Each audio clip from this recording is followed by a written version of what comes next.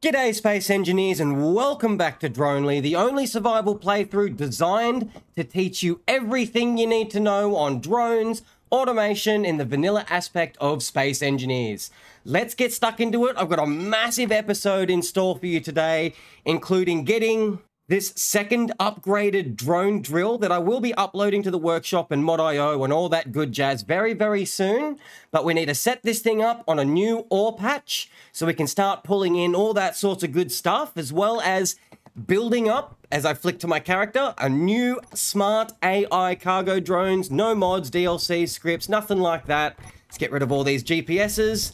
We'll be setting it up as well on that new drill, as well as everything in between. But before we get to that, I really need to explain what I've done off camera, because apart from that short 3-minute video in the top right-hand corner of your screen right now, I haven't really shown much and a lot has changed. Before, I had one entry and I had one exit through these doors, but now we've got one entry here and another entry just so we can access both sides of the planet, as well as having only one entrance into the actual drone hub itself. So we've got two exits. We've got the exit there and the exit there, and then the entrance to the drone hub here, to clarify that. Sorry about that. I did just get over losing my voice for the last week and a half, and that's why I haven't been able to record, edit, or upload, as it's all solely done by me. But we've got the only entrance here for the drones, just so they can dock on up, while another drone separated from the other one can go ahead and trigger itself, go out that door or go out that door, whatever it may be. So let's try and go ahead and start explaining what everything does just here. So I'm going to go ahead and go into this AI recorder block on the drone itself. If I can start scrolling down, there it is, AI recorder. Let's go to the AI move to begin with, so I can explain just from the beginning. With these drones, you need to have collision avoidance off and precision mode on at all times. Yes, I know you'll need to maneuver the drones around any voxels or obstacles or whatever it may be, but that is the way the drones work. Also, another little note, if you have them both on 5 and 5 when you're in the actual planetary gravity, the drone itself will actually start reaching a lot higher speeds because it has a better maneuverability freedom to go ahead and move about, etc. So let's go ahead and trigger this up ASAP. So before I do that, I'm going to activate and show the sensor field range that I've kind of set up off camera to show you how my drone and the base itself works. So I'm going to start that up, 1 second delay, and there's the trigger. So this is what we're going to be setting up and building in this episode, except on a different drill, explaining everything in between and all that good jazz. So we've got one sensor here just on the ground that's going to tell the door to increase the velocity on that hinge right there. Once it gets to this secondary sensor right there, it'll tell it to reverse, aka decrease that velocity, just so it'll allow it to open faster than what it does to close, so it can move out of the way of the higher speed drone that it is incoming. So you may have seen this in a previous episode on the Dronely series. If you're not, we're going to do this once again. So this is actually using waypoints. This does not use GPSs in any way, shape, or form because it's using the AI recorder block. So what it's going to do is going to follow a certain amount of waypoints that I'm going to show you, set up everything manually, everything in between in this episode to show what's happening here. So when it gets to this waypoint 4, aka the one just above the connector on that drill drone that we had previously, this is an older design of this blueprint that I will be uploading soon, and that's why it's kind of not looking like it should be, because it kind of broken that I had to fix it, etc. So once it gets there, it'll trigger a certain event controller that I will be explaining in the future. That just allows it to come on down onto this connector that may or may not be in that position at that time. I'll explain what I mean by that very soon, but before we do that, what this cargo drone is waiting for is for its cargo itself to fill up to 100%, or what I've set it to, above 99.5. Once it actually gets to that target of cargo space, I've got it to trigger an RTB timer. You need 4 timers for any drone to work. You need to tell it to load at your drill or platform, whatever it may be. 1 to unload, whether it be at your base, as well as another 2 to tell it to trigger, go and do its job, and to return to base. That's what that RTB timer is for.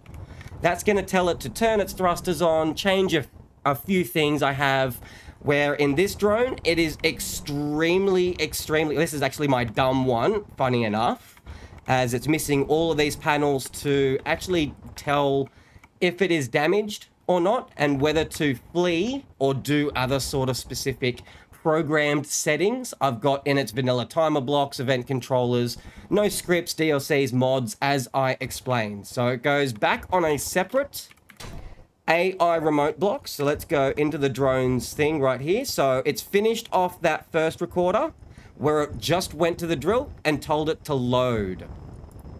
Now it's telling it to go back home, which is severely underneath where the exiting drone would be. So it's nice and clear. There's no pathfinding issues. You wouldn't be overrunning a one-way street per se.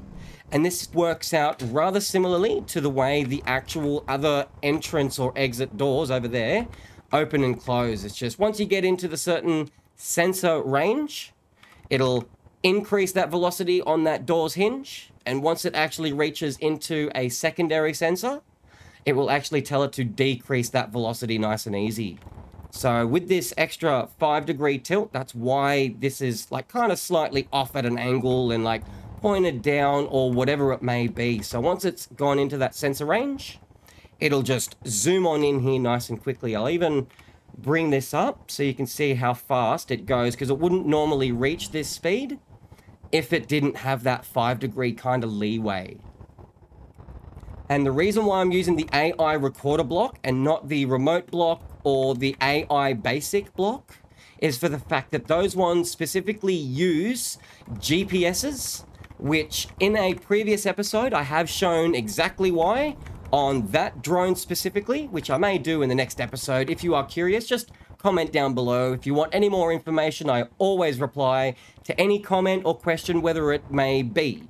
So if I stand right here, they should turn off. If I should go away, they should turn back on again nice and easy. I've actually got more than one sensor. So I've got this sensor right here looking at all 4 of those welders to repair this drone with its flee function. Or not this one, but the one I will be building up in this episode. So it's very simple. It just hit a secondary sensor to close that door, came on over. Very simple. But as I was saying, with waypoints, it'll go from waypoint to waypoint in a straight line directly.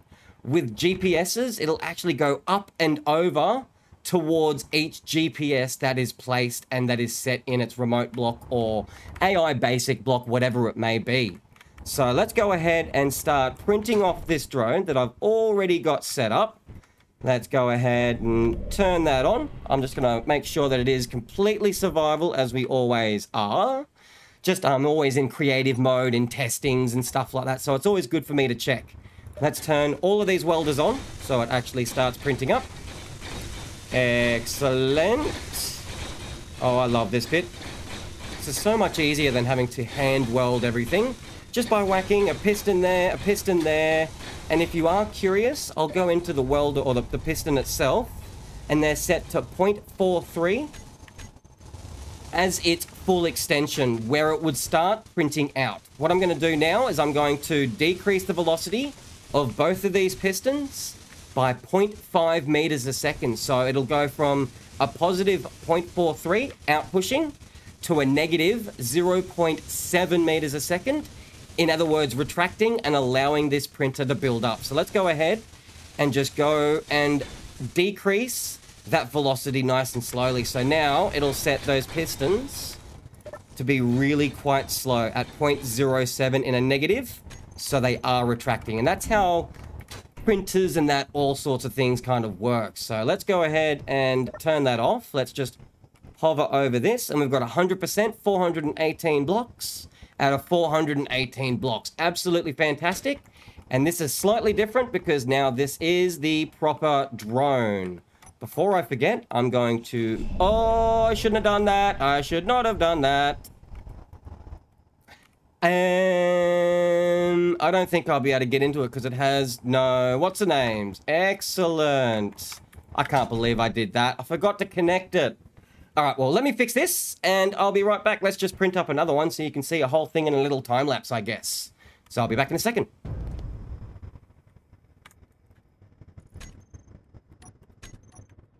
I honestly really don't care about the resources, so let's just turn that back off and do that. So nice. So let's just reset this printer by... Oh, actually, I just turned that off. So let's just increase the velocity, and you can do that multiple times, so it kind of pushes them a lot faster and resets everything a lot quicker.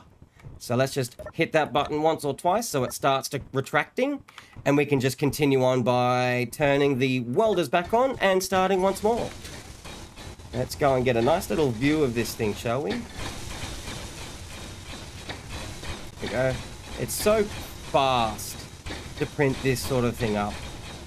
And the way this drone has to be set up in its blueprinting is absolutely insanity for the fact that groups may be triggered over multiple drones with the same group name, among other things. So let's go ahead and just decrease the velocity once more. It'll start retracting it nice and easy, just so I can start catching up to begin with. Get that connector connected, etc., etc. So this time, I won't forget what I need to do. So, before I do anything, let's go ahead and turn the welders off, decrease the velocity more so it goes out of the way faster. I need to go into here, and I need to trigger the H2 swap timer, which will tell the thrusters to turn off, and the hydrogen tanks to be on stockpile like they are now. So now, I can go ahead and connect these up. Oh, I don't know why that is on, but let's turn that off. And then let's go ahead and fix this up nice and quick. There we go. So that's not in the way anymore. Excellent, excellent, excellent. How much fuel we got? We got almost 100% on all... I think I've got like 12 tanks on this thing at the moment. So let's go ahead and turn that projector off because we got 100% out of 100%. I am sure of it. And what we need to do now is we need to fly up on top of the drone, and we need to get in control of it. So let's go ahead and do that right now. Actually, what I might do is go directly into its terminal like this and go to the remote block that we just need for the placement of the waypoints. So before we actually do this, I actually have to go and get the drill drone set up before we can get this thing out and about. So let's go ahead and zip on down. I'm not really using the elevator. I haven't got anything heavy to kind of bring up just yet. But it works as is, and it's actually really rather good so far. I just need to slow it down just a little bit. So let's get this thing operational. And the first thing I'm going to need to do is I'm going to need to turn the thrusters on. The drill thrusters. Let's do that. Let's go ahead and I need to set this sorter to the ore I'm setting it to. What one am I doing it? Drill cobalt. Drill silver. Okay. Alright, first up, let's get this drill out and about, shall we? I've got a silver deposit just over there that I can actually go ahead and possibly reach with the extension of this drill. It's about 35, 40 meters below the surface, and then it starts drilling out when it starts finding any ore that you set in this sorter. So I've set it to silver ore in just a second. Let's get the correct one in there, silver ore. So when the drill itself starts drilling out whatever ore you've set that sorter to, it'll start pushing it to this connector and actually trigger an event controller and timer to tell this drill to stop drilling down and start extending out and start drilling out like a plate. What it'll do, it'll pretty much do this, but on a massive kind of scale. As on Pertam, all your ores will spawn in a plate formation just under the surface of the planet. And obviously the rarer types like silver, gold, platinum, all that sorts of stuff will be a lot further down like magnesium is. It's quite insane actually. But let's get this operational. What I plan on doing, because it is directly behind the actual mountain of our base, let's go ahead and just go into the remote block and fly this on over there nice and easy. So We'll get into that control in just a second. Let's disconnect this as I've just printed it up nice and easy. Just get rid of it like that. It'll start dropping a little bit, but all the thrusters should be on, and there's it locking nice and easy. So let's just sit on the top of it, go into the remote control, and let's get in control. I need to go to the G menu and get the landing gear just here so we can actually unlock and move right where we are now. So let's unlock and turn them off so it won't re-lock instantly because I've got the auto lock function on the landing gear, as I did have a previous function in this drill to when it gets to the GPS through its like AI abilities and things like that, it would automatically start. But then I realized once the drill actually finishes and resets itself, it will not be the exact same GPS unless you place the GPS or waypoint, whatever it is, with our drone we printed just before. It won't work. That'll be explained, all that and more. I just need to try and get this around a little bit more. Let's just see if we can get a little bit higher and move a little faster. So while this is moving, that's the silver over there. Excellent. Let's go to the AI recorder, also the AI basic. We need to get a new GPS, drill silver. Let's add that one and tell it to auto drone landings. Just start that timer and remove the old one. Just leave it as is, no problem. Let's just get a little bit closer just to give the AIs a little bit of a better chance to reach their destination. Let's just fly down just a little bit because we don't need to be up so high. There we go. Much better, much better. So it shouldn't be too far away from here. We shouldn't be too far off.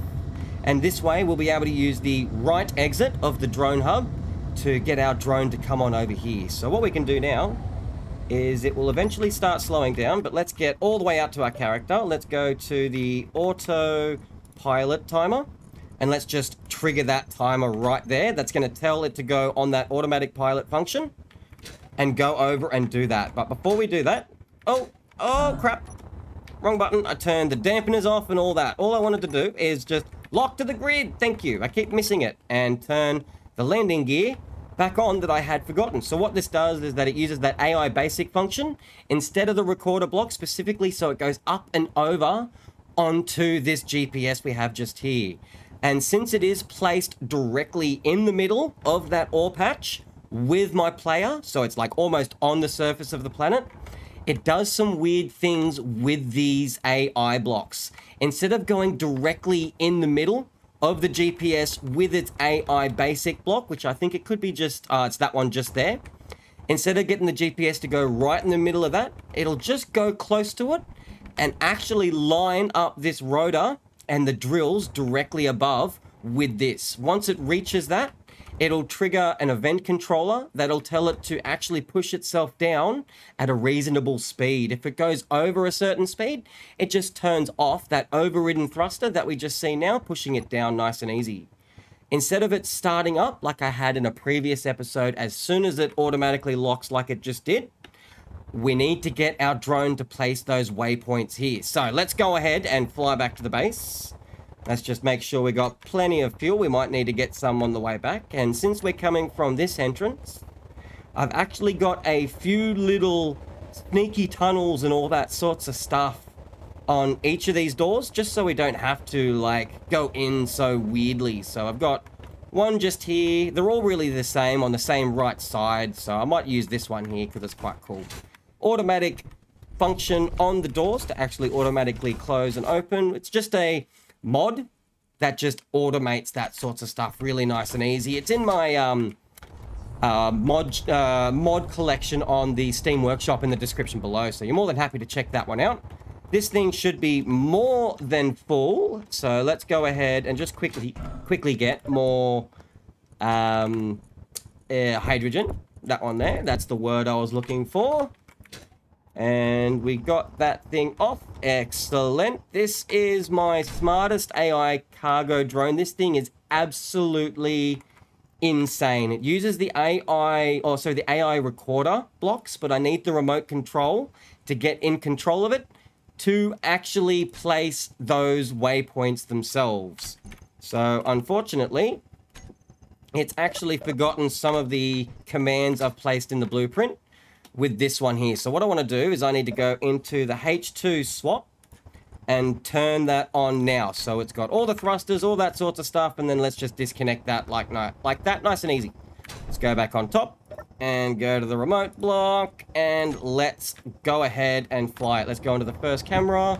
Should have more than enough. So what we want to do is we want to probably come on over here and start from this right here. So let's go ahead and set this up right now.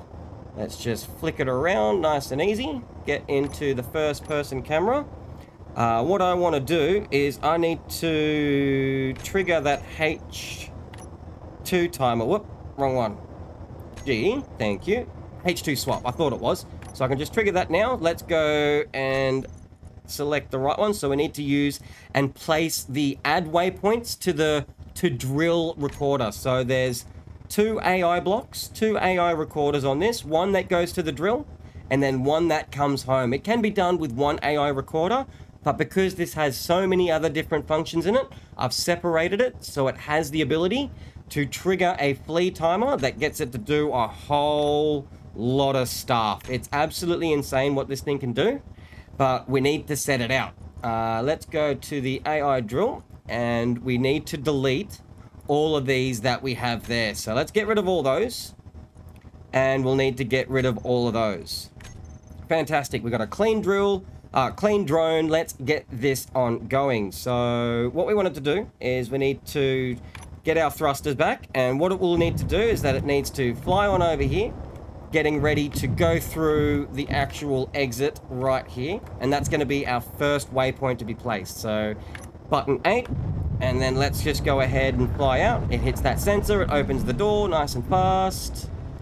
We just need to tell it to slow down, and let's just go out of there so the door can close nice and easy and it's nice and clear.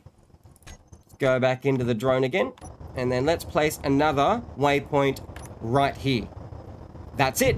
Let's go over to the drill, place another one that's just above the docking connector itself, that allows it to get just better stability as it comes on down. And then we'll place our last one on the connector itself where it is right now before triggering off this drill drone. That's very important we do that before its trigger, because otherwise, if it's in the middle of drilling out, the connector will not be in the exact same spot whatsoever, because it's got a piston right underneath the connector that will move it away from the GPS. So there we go right there. I'm actually going to go in here and get the connector right there so there's no confusion.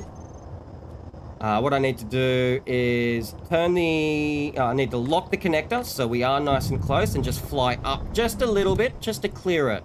Let's place our third waypoint on the to drill recorder, and then just fly on down nice and easy. Before we connect up, let's trigger the H2 timer again to turn off our thrusters and to turn off the stockpile on our hydrogen, just so it's nice and easy. We drop right on the connector, there's no mistake. And let's place our last waypoint right there. Let's trigger the timer to get our thrusters and the hydrogen and all that sorts of stuff.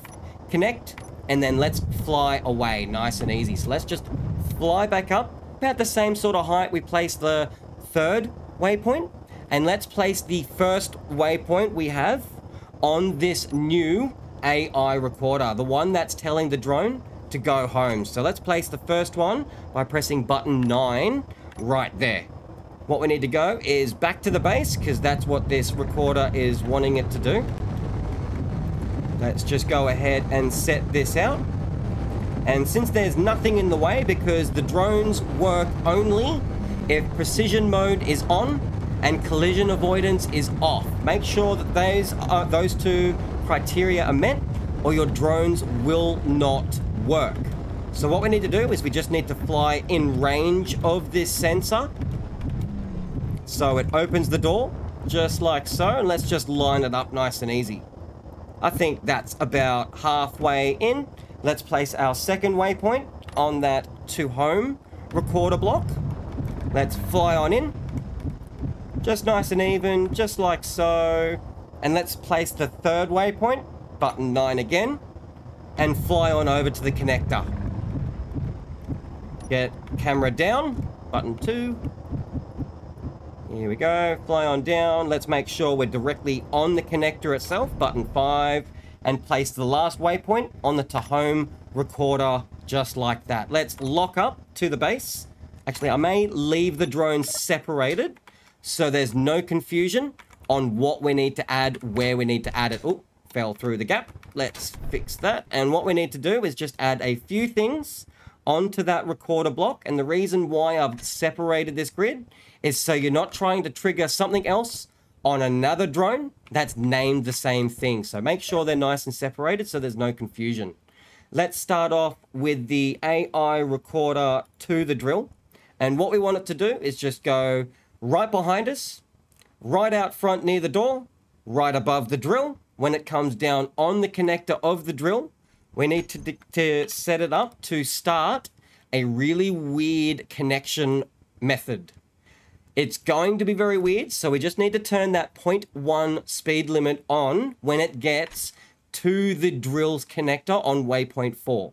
That's all we need to do on that one. Let's go when it gets, when it's on its way back home. It goes above the drill, in front of the door, just in front of the door, just there. Oh, fell through the gap again. Goes there. And when it gets back where we are right now on this recorder, let's go to it again. When it gets exactly where we are now on waypoint 4 above the home docks connector, we just want it to start the unload timer. That's all we want it to do. No problems, no issues. That's absolutely all you need to do. So let's switch lock that. Let's do a quick save and let's hope everything works out, because drones can be very, very, very temperamental. Let's get the trigger. It is in the on function, even though it's got many different abilities to tell if the battery is full, which it obviously is not at the moment, but I have bypassed that when you first print it up. But when it comes back, it won't allow you to trigger it up until its battery is completely full. So just note that for the future. There's many things with this drone that I'm sure everyone's going to maybe get confused. But if you get confused, let me know. And this didn't trigger out. I've just gone ahead and triggered up this drill, so it's actually drilling out as we speak, and it's finally started hitting that silver ore that we can see just there. So that's very nice. Instead of the drone getting here and just waiting for this drill to actually find the ore itself, to actually then push into the connector, to then go into the drone, it will then now fill up and then return back. So what we need to do is just go into the trigger timer block, just nice and easy. I'm just going to start it up and let's watch the magic happen on all 4 of those waypoints on each of those AI recorder blocks. 1 to the drill and 1 back home. So there's the first waypoint right there. Second point is just on the outside of this door.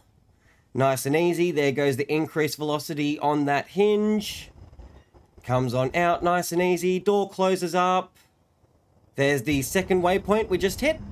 The third one is right above that drill, and the fourth one is on the connector of the drill, which is not there anymore. So I'll just flick to my spectator camera. As you can see, the piston down the bottom here is actually retracted in, as well as them extending outwards. So that waypoint that we placed probably about here-ish isn't right above the connector anymore. So that's why I've told the cargo drone itself on this AI recorder block, this one to the drill, to turn on an event controller 0.1. This one here specifically, that will tell it to turn an overridden thruster on and off, whether it is close enough to that connector or not. So here we go down here.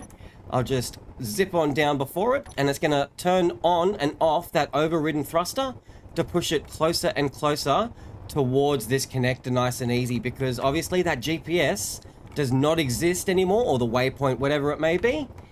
It'll drop on down, trigger that H2 timer, and it starts collecting everything nice and easy. So let's go into the cargo event controller, the one telling it to see if its cargo in the drone is full or not, and whether or not it should trigger that RTB timer to tell it to go back home nice and easy. So we're just waiting on the 4th and last cargo container in the drone to go ahead and trigger off just like that, and it's going to go ahead on that second AI recorder block.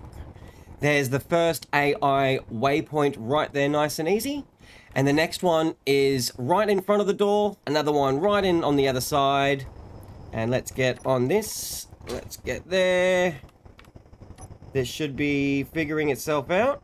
Make sure that your AIs are always in the collision avoidance off and precision mode on setting, or they will not work. It's the only way I've been able to get these drones to actually work as they intend to be, or as I've actually told them to do.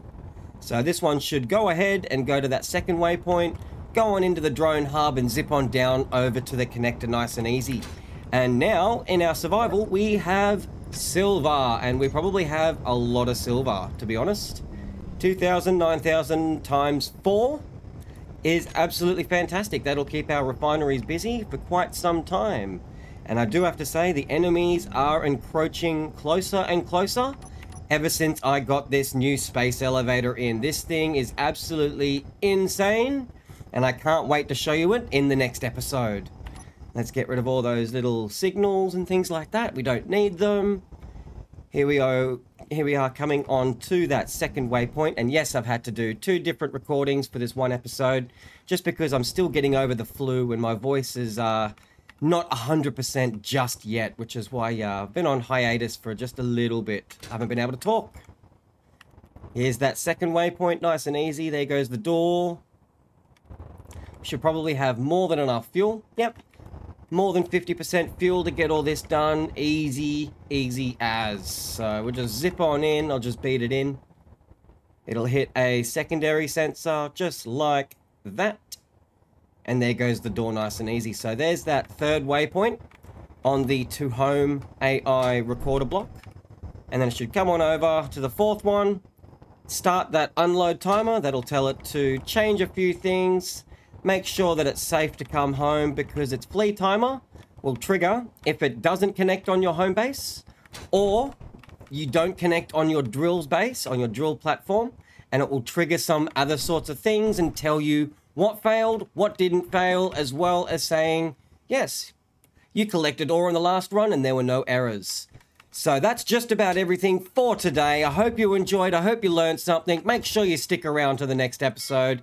Like, comment, subscribe as always, and stay sharp till then. See ya.